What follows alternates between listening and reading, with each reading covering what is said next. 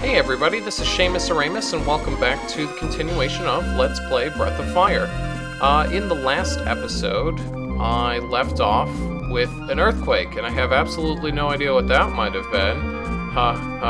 Anyway, we're heading over to Nanai to find out what that might have been. But in between episodes, I did end up going back to the first town, and I sold off all my old equipment. And then I also put a marble on, which is why I have not had any fights yet. So, sneaking into Nanai, you have to come in at night, because this lazy ass of a soldier, he will be asleep at night. During the day, he's awake, and he will keep you out of town. So, first thing you want to do, come into the inn, and... yep, there goes my marble. And we're gonna get a strength potion! I love being able to pilfer from chests. I told you guys, every time you see one of those chests, try to open it up. There's gonna be something in it. Anyway, what you want to do in this town is kind of a Solid Snake style stealth mode. Try to avoid being seen by any of the guards. Just because, ooh, good money. I like money. Anyway, try to avoid being seen by the guards because they will throw you out of town. Unless they're asleep, then don't worry about them. So, you can't get into that item potion because he's looking right at you, so... I said item potion, what am I thinking? Item shop. Anyway, can't get into the pub either because this drunken, passed out guard is blocking the front door. That's a shame. Down those stairs, there's really no point going down there. That's just an empty dock and there's nothing on it. But you can go into the weapon shop, and one of the reasons why I was really excited about getting all those white deer, I can get a long sword, and look at how much stronger it is than the bronze sword. You guys, that is so going to be very, very, very helpful. But you know what? I also have enough money for a silk gown, so I'm going to buy it.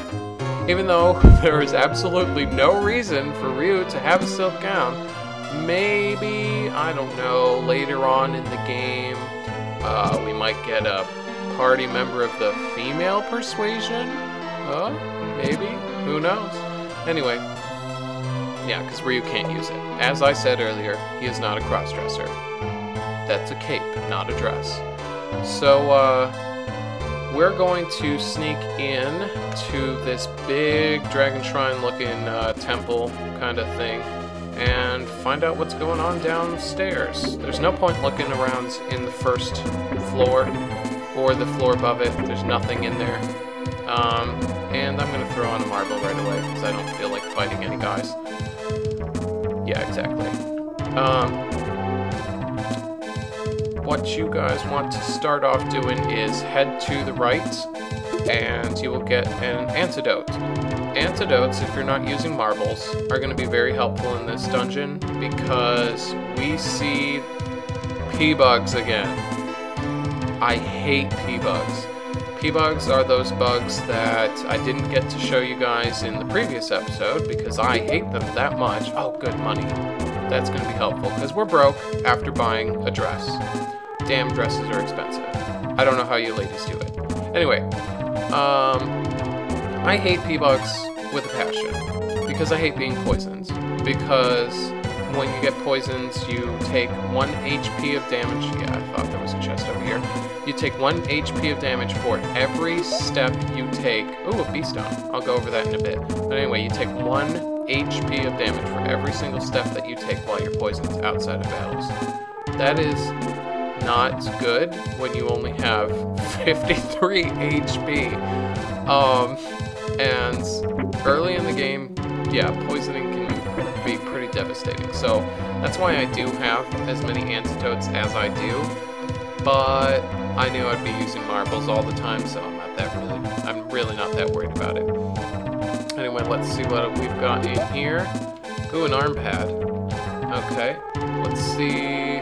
Is the arm pad any stronger? You bet it is. And then my marble wore off, so I'm gonna put on another one. Bee stones. I didn't go over that. That's right. Bee stone that is called the Bolt Stone. Bolt stones are... ooh, money. Yippee. Bolt stones are items that you can use in battles. They do a set specified damage. It's kind of like an elemental-based attack, kind of magic attack, it's a bolt attack. And then in this chest is a firestone. You can do a fire-based attack. I believe there's also another type of cold stone, which does an ice attack. I can't remember which one of them are the strongest and which one's the weakest. It's been a while since I've played, so I have no idea even how much damage it does, but I do know that I'm going to be using them so you guys get to see what it looks like. So, double staircase. Ooh, let's head down the double staircase. That's usually a good sign that we're getting closer to the end of the dungeon. At least in early dungeons it is. And, oh, what's this guy doing? Who disturbs my privacy? I'm taking over the world with this machine, and no one can stop me. What a bat? So, let's just hack away at this guy. Now, look at the kind of damage that I'm doing right now. Imagine doing that with the bronze sword. Or imagine this battle with the bronze sword. You would be hurting, which is why I love saving up the money so that I can get that. Oh, Jesus, he's using a strong attack right away. I was gonna say, don't let yourself stay below 20 HP because of that attack.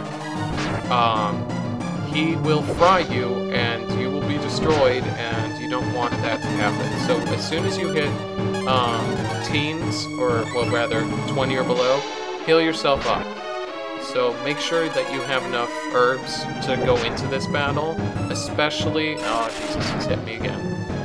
Especially if you didn't get the longsword, because this battle will take a lot longer if you're just chipping away like 8 damage or something, I don't know. Or you could level up more than I have.